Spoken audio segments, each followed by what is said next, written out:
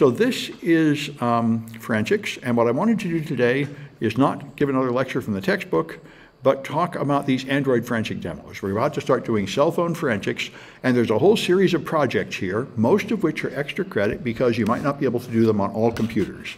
But if you have any reasonably modern Windows or Mac, you should be able to do them, or for that matter, Linux. There's a group of Android projects here, and they're all extra credit except for this one, Android Analysis with Autopsy. This one here, perhaps I should just demonstrate that one first. Let me get my Windows machine going so I have Autopsy. That's the one that I think everybody should do. And now you have to keep this door shut on Tuesdays because they're very noisy out there.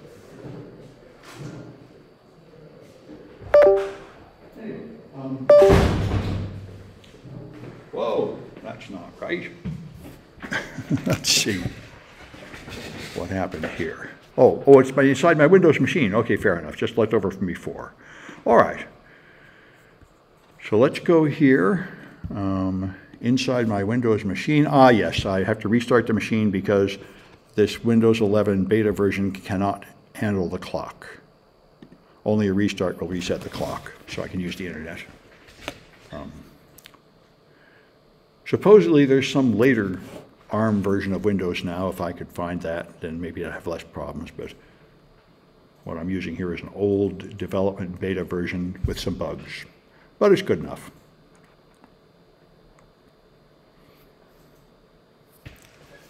What about 2FA using a non-VoIP voice channel?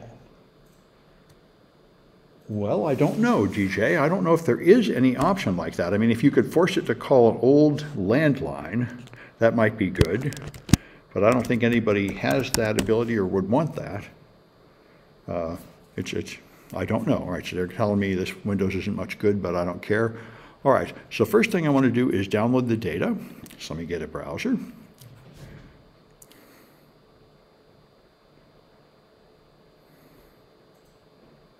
All right.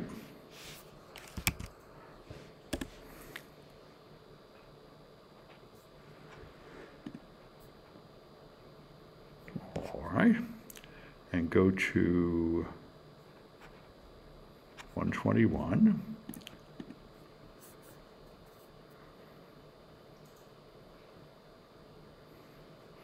And projects.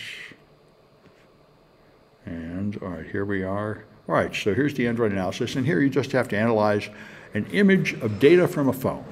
And so it's very much like any other projects. The data is already here, and you're just going to use Autopsy to analyze it. So here's the file, tar.gz.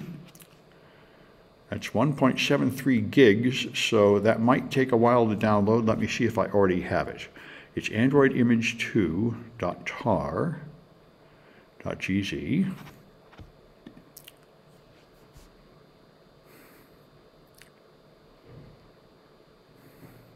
Looks like I do have it. I've already downloaded it before last semester and unzipped it, so I'll just use that one.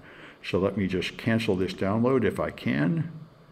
Yeah, cancel is there. All right, so I've got the file and I've unzipped it, and you can verify the hash. I'm not going to bother with that. They've done that kind of thing before.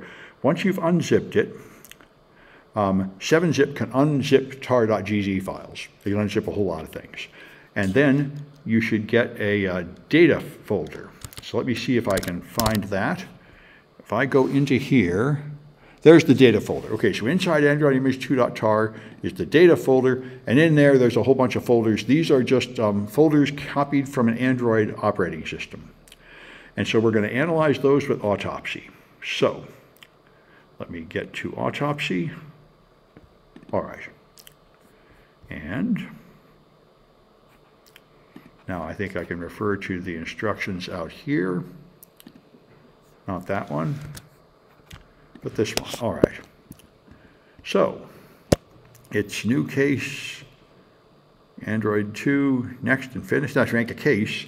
Then you import logical files and make sure you have the Android analyzer. All right. So new case, Android demo.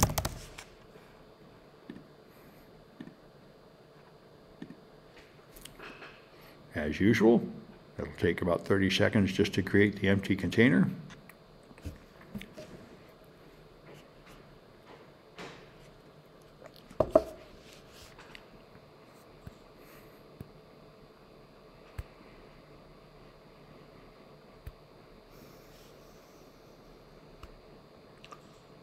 I see DJ saying my bank does two-factor authentication using a non-VoIP voice channel. Well, that's interesting. I know one technique that used to be used was to call you at a known good phone number, but the problem is now with SIM swapping, there's no reason to believe that phone number is actually you. But requiring you to take a call at a non-cell phone would probably be reasonably secure, just so inconvenient people wouldn't like it because people are traveling so much.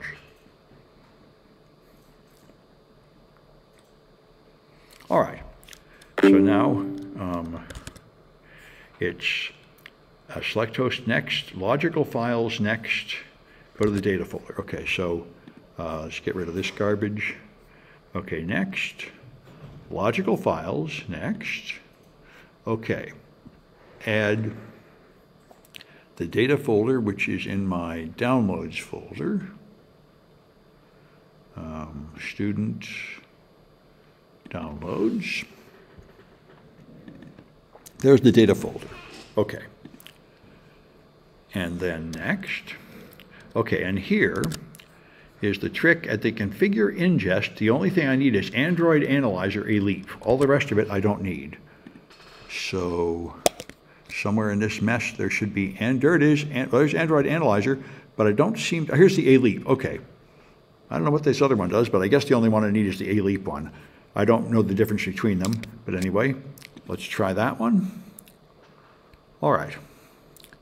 And see, here it is digging through all these folders, and you see folders with names like Google and Android and Chrome and apps. So those are the folders that include all the data from all the apps on the phone, which is all that you usually want.